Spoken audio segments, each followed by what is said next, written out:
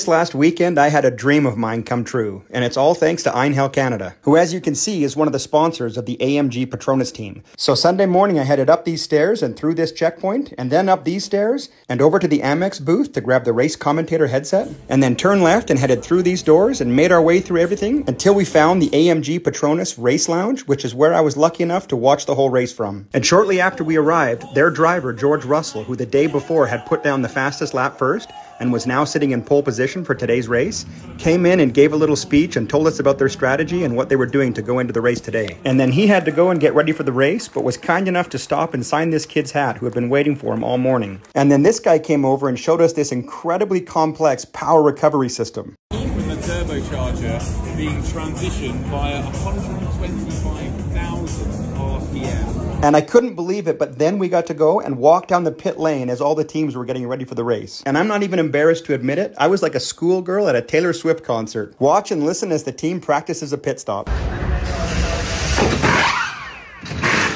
I had my mind blown over and over and over again all day long. And then it started to rain and I didn't even care. I stood out there and watched as George and one of the crew members looked over and talked about the car and the race to come. And then I had my mind blown again. I went back upstairs and this team member brought out the steering wheel of the F1 cars and took the time to explain to us what all the different buttons do and to answer all our questions. And then the cars started to come out.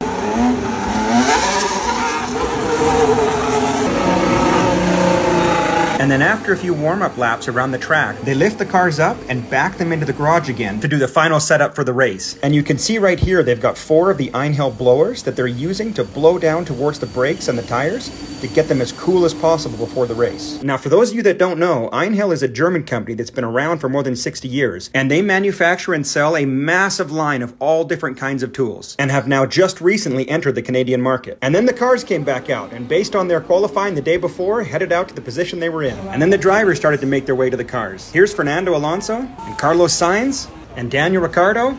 And then the national anthem was about to start, and Pierre Gasly was late, so he was booking it to try to get to his car on time. And then the national anthem started, and Yuki Tsunoda wasn't there yet, so he really had to rush to get to his car. Then the Canadian snowbirds flew over, the crew got started using the blowers to drive the pit stop, and the race got started.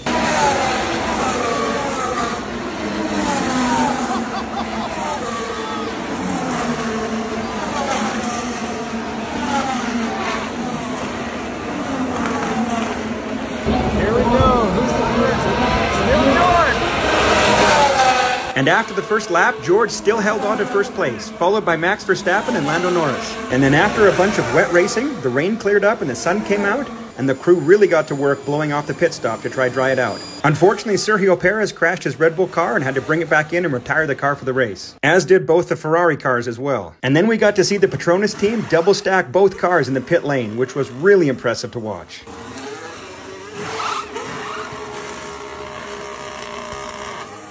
Another cool thing was that when you step back inside the booth, they had a whole wall of screens that had a whole bunch of the race data. So you could see who was leading the race, you saw footage from the race, you saw the positioning, the splits, the weather, the position on track, and everything. And then you could just pop back outside when the cars were coming around that section of the racetrack to watch them come by live. And this was a really intense race, and both Mercedes cars were up towards the front, battling for different positions. And it was so cool to be inside the Mercedes booth and listen to the crowd as the different pass attempts and passes were made.